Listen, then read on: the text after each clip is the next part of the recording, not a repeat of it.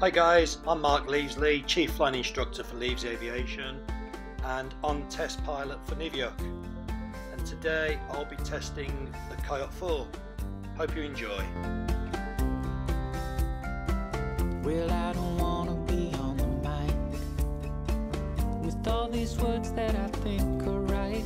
And I'm a child of detail. This one's a size 26. And when I pin it, it's heads, not tails.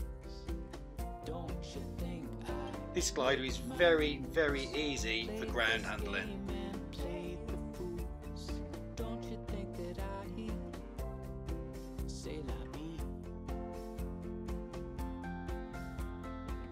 Easy come and easy go. It launches super easy and without the A's, just lean backwards and the glider launches very square at a really nice speed.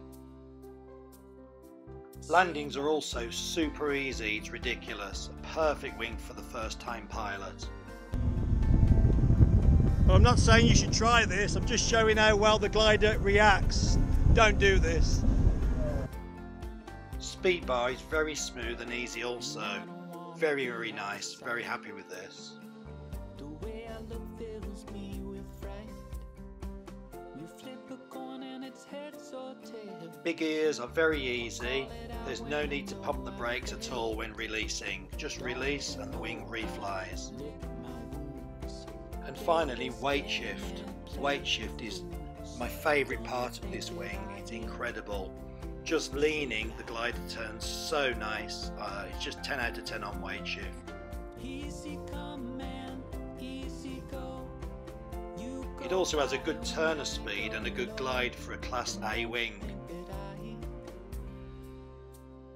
This wing I think is one of the best A-wings on the market right now. I'm really impressed with it. Well done Niviuk, 10 out of 10.